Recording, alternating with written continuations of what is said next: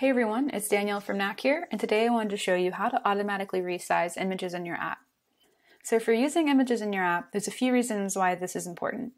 First, it's nice to just make all of your images uniform. For example, here we are in our real estate listings app. This is one of our template apps you can find on our website. And here we have our images for our listings. They're just a bunch of different sizes, and that's fine, but it is nice to have all of your images be a consistent size. Second is storage. So if maybe you have a mobile workforce app, maybe you're monitoring employees that are out at job sites, having them upload pictures from the site, maybe they're taking pictures of invoices or receipts for customers. And when they're uploading from their smartphone, that's going to produce a really large image. And that can actually make a pretty big impact on the storage in your app. So resizing images is a great way to prevent that storage from being filled up pretty quickly.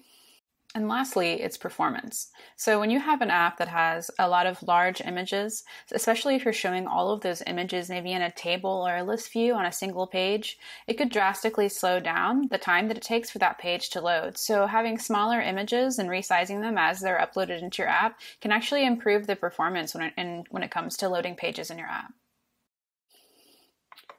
Okay, so let's go over resizing these images. So first, here we have our listings table showing our images that we just looked at. You can see there are a bunch of different sizes. So we want to go over to the schema section of our app, and we want to find this image field so we can edit the settings. So let's click on schema. In this app, our images are stored in an images object. You can see our image field is right here. And here we have our image settings. Let's go down and we want to select Resize Image. Okay, the first thing to note about resizing an image is it's going to resize all images. So any images that are currently in your app will be resized. And then any images that are uploaded to your app after this is enabled, those will also be resized. So just keep in mind that with this enabled, you're resizing all images associated with this field, whether they're already created in your app or whether they will be created in the future.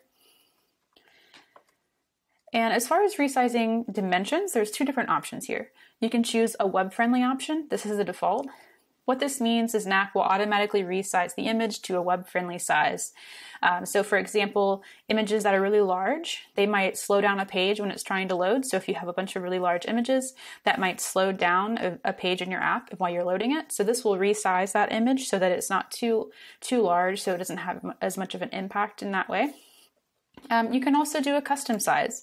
So if you have a very specific size image that you want, you can change that to whatever custom size you want. So for this example, I'm just going to change this to, let's do 600 by 600, just so we can see the difference. And then we'll save this in just a second. And before I go too far and save this, I do want to mention that there are thumbnails. These are a little bit different than resizing an image. So what thumbnails allow you to do is have different versions of the same image that are smaller that you can display in different areas of your app, but it doesn't actually resize the original image. Resizing the image will resize your original image field. But just be aware that if you need to show different sizes of your image throughout your app, you can do that with thumbnails here. Okay, so let's go ahead and update this field and resize the images.